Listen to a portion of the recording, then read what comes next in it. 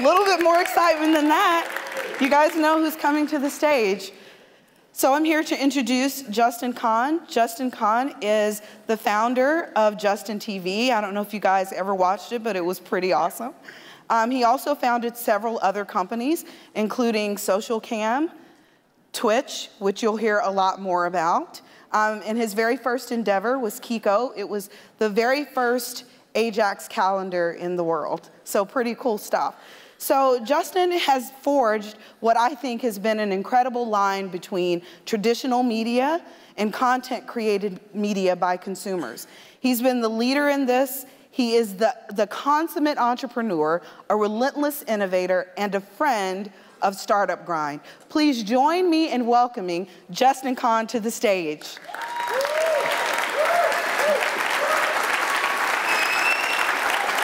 Thanks. Hello. Hello. Hi, guys. So I see about half of you have already gone to lunch. Nice. Well, we're going to start, Justin, with something a little less conventional. Typically, when guests come out here, we immediately jump in and start talking about your companies, your earnings, et cetera, et cetera. But something about this just captivated me. It was your art project at Burning Man. It's called? Yeah, Titanic's End. You got a picture up there. That's an early prototype. Looks a lot better in person. In person. But yeah, we made a giant iceberg that moved around the playa. So it was cold inside, built it around a freezer truck. You go inside and relax in the heat. Yeah. So you're pretty popular at Burning Man, I take it. Yeah, I think it was pretty cool. It was fun to build. You know, built it. We welded this frame together on the truck ourselves and kind of built the whole thing. Me and an architect friend of mine, and we probably had about 100 volunteers on the project over the couple months leading up. So we built it and had a lot of fun with it. It's pretty cool. And so where is it now? It's parked in Oakland, disassembled. Yeah. It takes so no chance of us having a party there. I wanted to use it for parties and stuff, but it takes like a full day, like 4 people, like 10 hours to assemble and like 10 hours to disassemble. So there hasn't really been the motivation to put it back together. Well, maybe we can get some volunteers in the audience and we can all come in. Yeah, if anyone wants to work on an art car, I need labor. I'll pay you nothing, but no, but seriously, I'd love to have you volunteer. So I am finding there seems to be like this connection between Burning Man or being a burner and entrepreneurship. Do you see a connection there at all?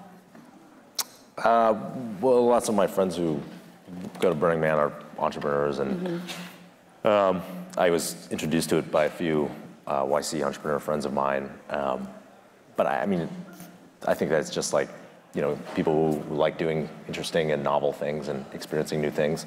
Oftentimes they're attracted, some of them are attracted to founding companies and some of them are attracted to going to Burning Man, and there's some overlap between them. Absolutely. Well, that's pretty cool. Yeah.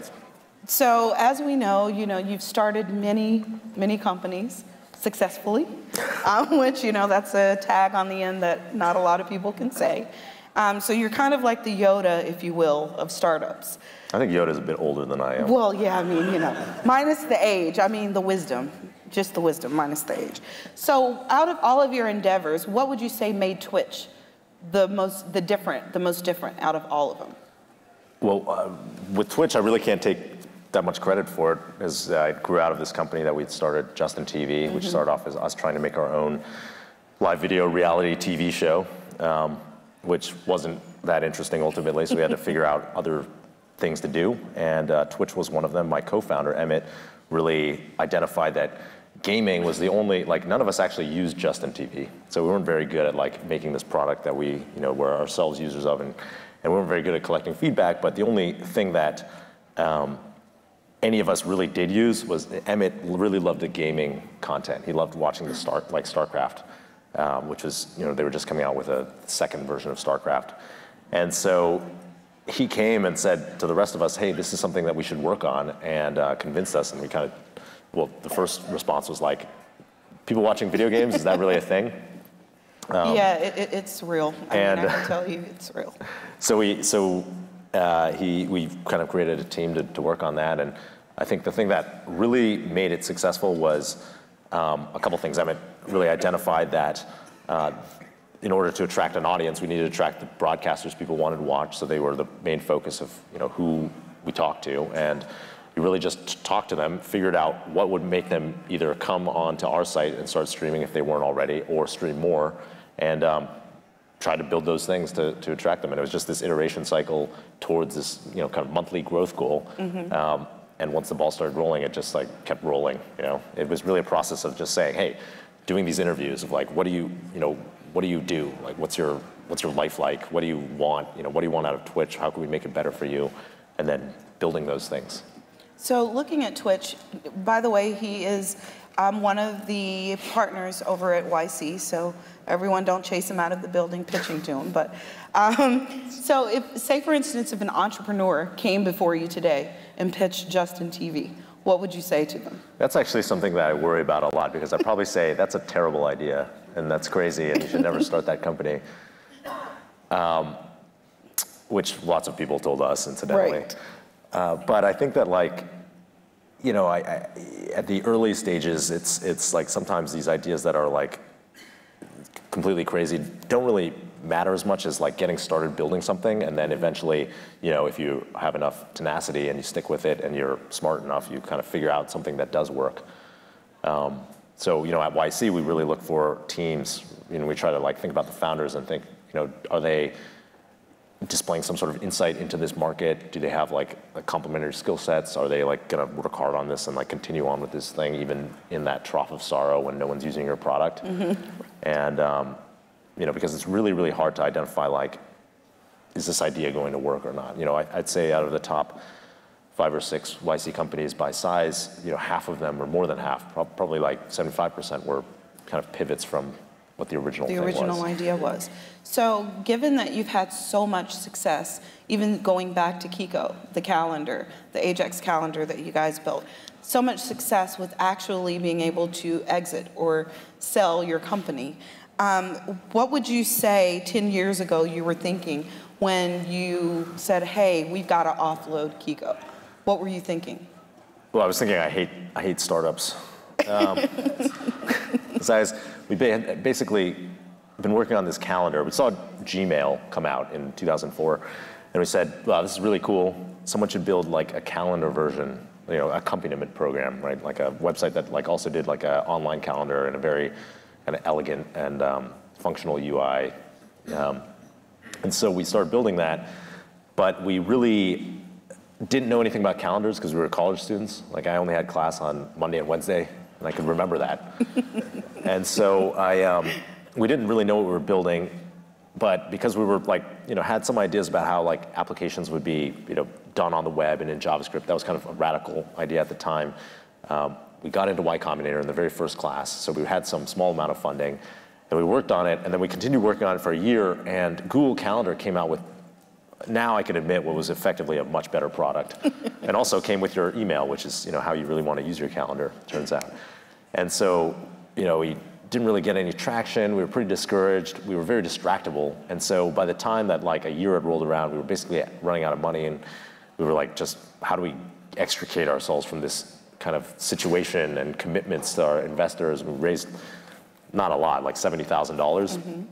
But I felt bad if we had, I would have felt terrible about losing that. And so I had this idea. I had actually seen another company do it, but I had this idea of like why don't we just sell the company on eBay, or like try, what's the downside? So we put this auction up and got some press around it, like early TechCrunch wrote about it, and it was on Reddit. Reddit at that time was like much more technology focused. And then so we got a bid for $50,000. I was ecstatic.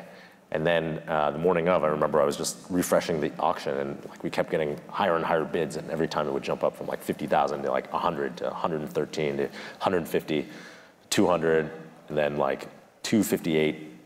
And that was the final selling price, 258? Yeah. That's pretty good. So that was pretty good for us. I mean, it was just two of us. We had just graduated from college a year before, and so we felt like, hey, we discovered a new business model. Sell your company on eBay, that's it. So the question now becomes, because you've successfully exited and been so successful in making money, if you will, from your endeavors, you wrote a blog instructing entrepreneurs the best way or when to know how they should sell their company.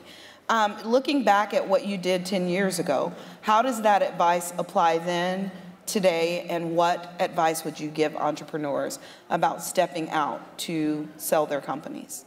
Well, I wrote this blog post that was, I think, popular probably because it was honest, but about selling your company. But it wasn't really about when to sell your company, because I don't think I actually know. It's really up to, that's up to every individual.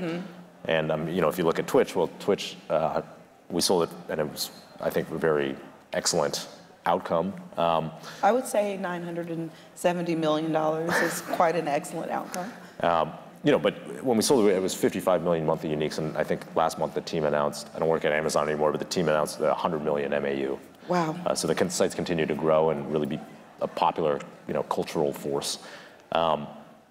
So I don't know if I'm the best, we're the best at market timing or whatever, but I think that, what I wrote about was really about how to think about selling your company, what the actual process and mechanics of selling your company are, because I know that all the times that I went through, I was, kind of flying blind and getting a little bit, I thought, at this point, YC has so many companies, we funded over, I think over 800 companies now, that there's always companies in acquisition talks who need some advice and kind of guidance around the process. And so, I'm getting asked multiple times a week, oh, how do you think about this? And how do you think about, this process? And so I wanted to kind of write down the common threads and share them. So what do you think are the unique identifiers, or if I should say metrics, that a startup would say, yeah, these are the target things that we should be focused on if we're even interested in entering talks?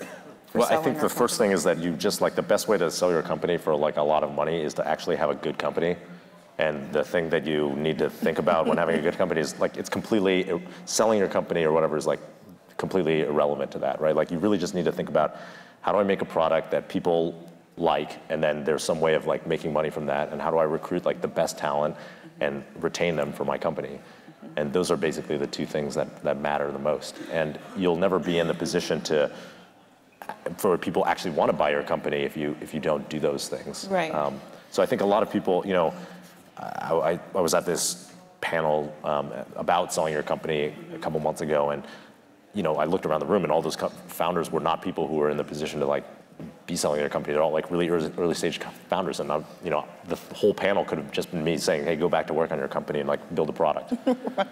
So I'd say that advice is actually mostly irrelevant for probably most people at most times. And in your blog, you actually said that if entrepreneurs think that fundraising is difficult, acquisition is much, much harder.